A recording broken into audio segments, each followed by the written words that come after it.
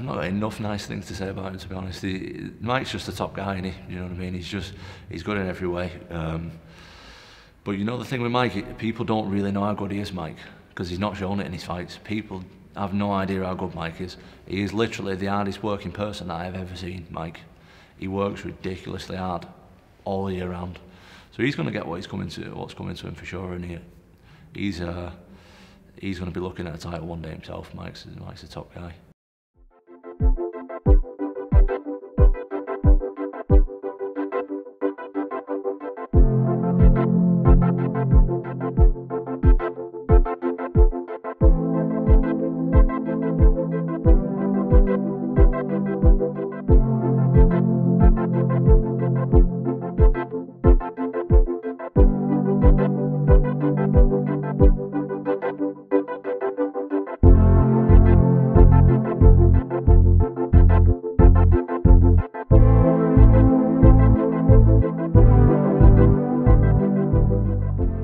Being from Wigan, you know, it's a massive thing, and to have all the Wigan fans behind me, which they are, you know, I get support every day from Wigan people, and they really do get behind their own, and they're a very proud town.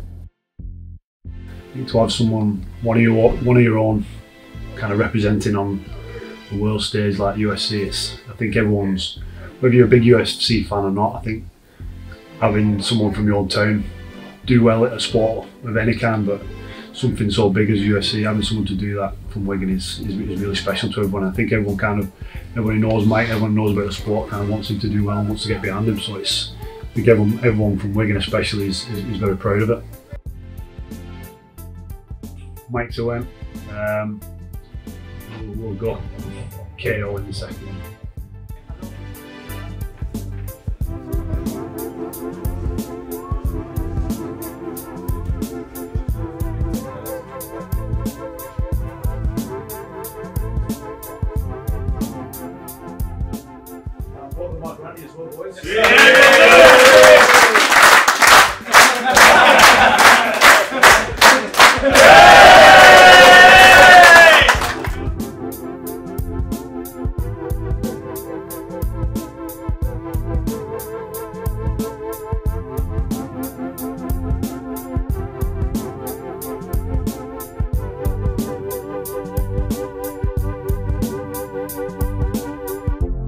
It was a long road, obviously including my wrestling career and stuff. You know, I wrestled for it since I was 6 years old, and then I switched to MMA a long time ago, and it's just been so tough. Going into the stadium, I was my usual self, absolutely terrified, nervous, butterflies, feeling sick. Any parent will tell you, you've got a kid who's doing any sport and they're getting to a pinnacle of it, it's absolutely horrible, in a nice way. And then on the walkout, yeah, getting a bit more into the swing of it, could see he was relaxed. And then the start of the fight, very nervous, because I knew Nad, a good opponent, good all round. He'd never been finished. And then when he started boxing, I mean, wow. I mean, I looked at my cousin was drunk, I was still so cold sober. And it was just like a Rocky movie. I got hold of my cousin's head and I went, he's boxing him. And then there you go, he got clipped, and that, to Michael it was a slip and that, but obviously he did get clipped. I didn't actually notice that in the fight, only afterwards when he was being interviewed that I noticed it. And then when he had his hand raised, well, striking, the full works, the full gamut of emotions, excitement, joy, everything. He's just overjoyed. I mean, I wasn't sat with his family. I was initially, but Jack doesn't like to watch him fight, so I gave up his ticket because he ended up wanting to come in. I ended up swapping his ticket, so I was sat with Bob, who does Mike's strength and conditioning. We were sat together and I was just jumping. I just couldn't contain myself. I was just, I was buzzing for him. I was so happy, especially the way he won as well. I mean, we've known he's got it in him, you know what I mean? He's sort of been so dominant with his wrestling, and people say, oh, what's his this like, what's that like? His other attributes, you know, have always been there, but it was, you know, a good time for him to sort of show what he is. He's not just a one-trick pony. So the way he won was, you know, very satisfying as well. I was a little bit nervous when he was walking out, but once he got in there, I felt alright for him. I suppose I felt different emotions. Like it was quite emotional because he got to where he wanted to be, he had his first fight and he won it like not wrestling, which was another good thing. So I was just like happy for him as well. Well, I knew he'd been sort of clipped a little bit because it was funny, it was hilarious when we listened to his interview, and he's took a bit of stick from it since when he said that he slipped. But yeah, me sort of, that was in my mouth a little bit, only for a moment, and then he's in phenomenal shape, so he recovered very quick. And then it was almost like sort of instantly when the sort of tables turned. But yeah, it was a slight little bit of panic in there because it's not something you sort of used to seeing either with him. He's always been very dominant in his fights.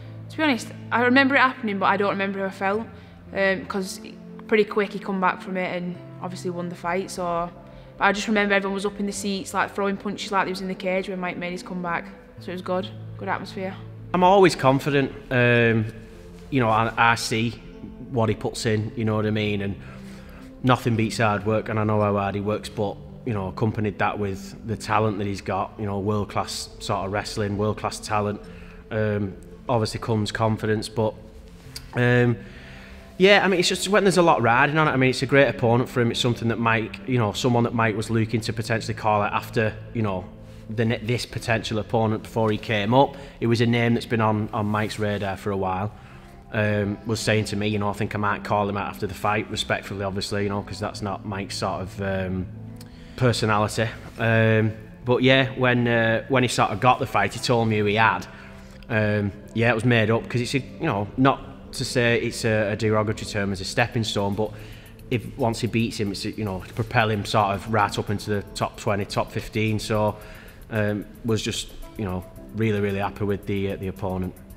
I'm excited to go and watch him because it's been a year since we last watched his other one. But yeah, I'm excited and I'm confident for him. No, I don't tend to look at his opponents. Obviously, he does. His coaches do all that for him and look into everything, so he knows what he's doing. No, he got her. He has got hair. Don't tell him that. He loves his hair. This was from our wedding last year.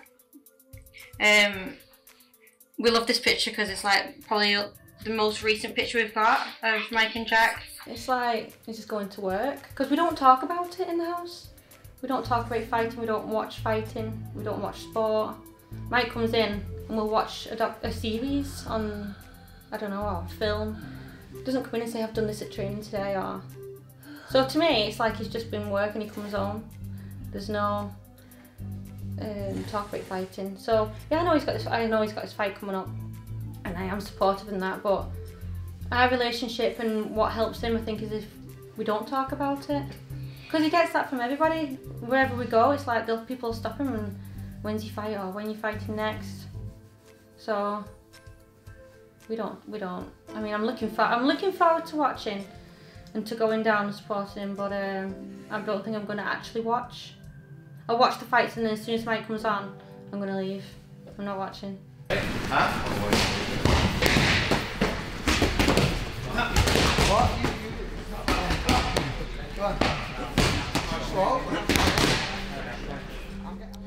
I mean, I tried to treat it just like any other fight, you know, so I didn't get, you know, too nervous and let the octagon jitters, like they always say about it, get to me. You know, nothing got to me like that. I felt at home. I felt like I belonged there, and I think I proved, you know, that I belonged there as well. Couldn't ask for any better, really. You know, I mean, I did have a slight injury before I went into the fight, but to be honest, that probably was a little bit of a blessing in disguise, really, because, you know, obviously everyone expected me to wrestle. He expected me to wrestle. I come out there, I faked some takedowns, I caught him with some good shots, and eventually, you know, I got a TKO finish. It's a lot of pressure, and then he gets people messaging him. You know, he's coming saying stuff like, you better win. And he's like, oh, it's nothing like a bit of pressure, is it? You know, or you'll get some people saying, try and get to third round. No, we've paid a lot of money for this fight. We want to watch it. It's like we want to watch some entertainment. We want to watch a show. I just think, God, it's a fight. Why do you want? What's the entertainment about? I'm not like. I know what people mean, but I'm like, just go in and and just win and get out. Even if you're in 2 minutes. Don't do it for anyone else, just win and get out. Feeling great now, obviously I've got to fight, you know, and I'm happy that I've got to fight. I love to compete and step into the octagon. You know, it has been a year, it's been a tough year, you know, a couple of injuries here and there. I was supposed to fight in China against Mavsar Evloev, and you know, I was excited for that, and then I got injured a few weeks before, which was you know, it was a nightmare for myself. But you know, I'm back on track now, and I can't wait, and I'm excited to fight in London again. You know, that's the plus sign of all that, really, to fight in London in my hometown, when I had all the Wiganers and all the support behind me last time, and it's going to be triple that this time. You know, there's going to be a lot more people coming down watching me, and I'm excited, you know, to walk out and hear them fans. Because if he gets injured, then he might not get another fight for months, and then what? You can only live off so much in a year. And it's not all about money, but when you've got kids and a house to run, it is. Yeah, you're right. It's tough, you know what I mean? It's like you're training twice a day to achieve your goals. And for me, it was like I was sat down on the sidelines, really, watching, you know, UFC every other week, every time it's on, seeing featherweights climb the ranks, seeing featherweights getting better and improving, and like I said, climbing the ranks and making their way to that top 10 and that world title.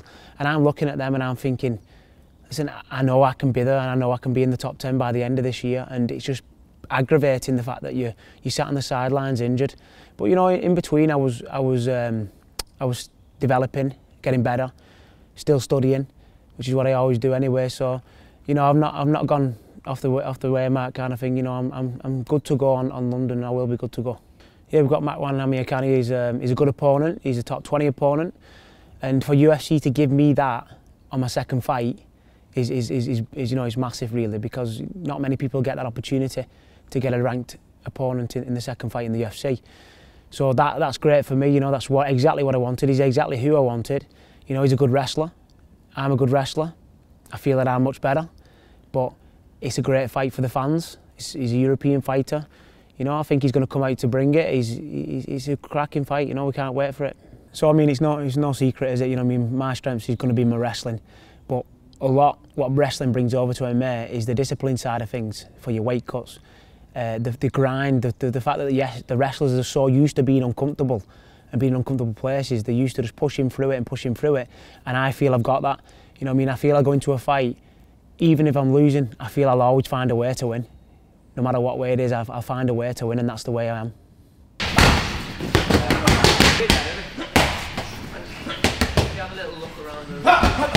It's intense, but it's a privilege to be a part of that team, because look how many UFC fighters Colin's made. I think it's 9 now, with Tom just coming into the UFC.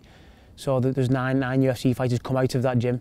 So that is, you know, it's a big achievement. One of the achievements I wanted was when I got signed to the UFC was being on that Team Carbon poster, you know, with all the other lads. That was like a big thing for me, because when you've done that, you got yourself to the UFC, and you're with a lot of stars, really. So I mean, being a part of that team for me is, you know, it's family. It's, you know, there's a lot of loyalty involved. We work out together every single day, and you know, even when I'm not fighting, I'm in to help the other lads. Even when the lads are not fighting, they're in to help me, and that's exactly the way Colin wants it to work. And Colin's created a team, you know, so it is a privilege to be a part of that team.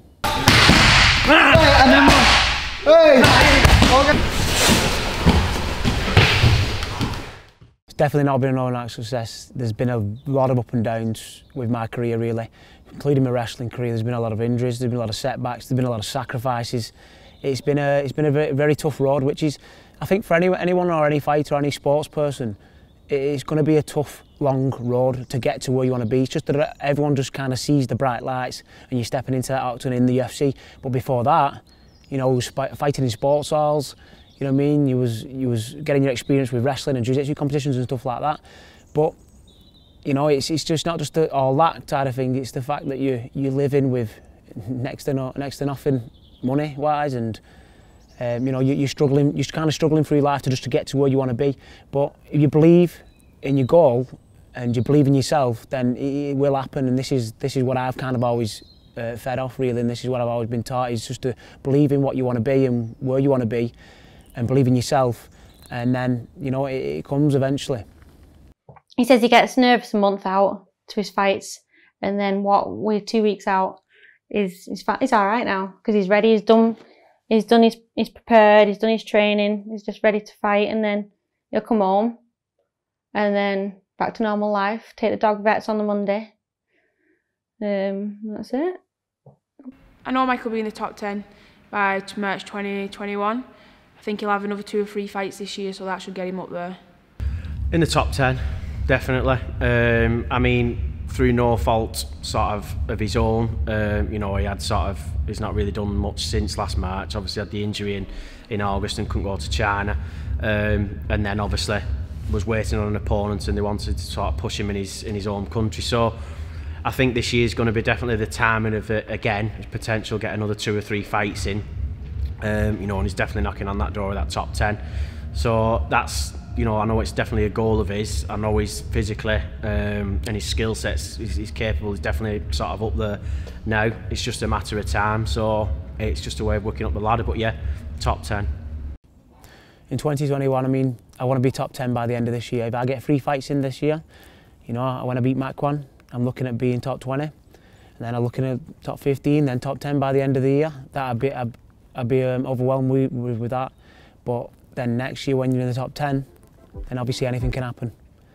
Breaking news on CBS Sports HQ, UFC held an event this past weekend, but even they will be postponing their next 3 events due to the coronavirus. The next 3 events postponed, according to Dana White. Here is an update on how the coronavirus, COVID-19, is impacting UFC, Bellator, and other MMA events.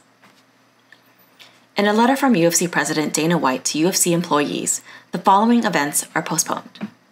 UFC London, which was expected to happen on March 21st at the O2 Arena, has officially been postponed. And obviously anything can happen.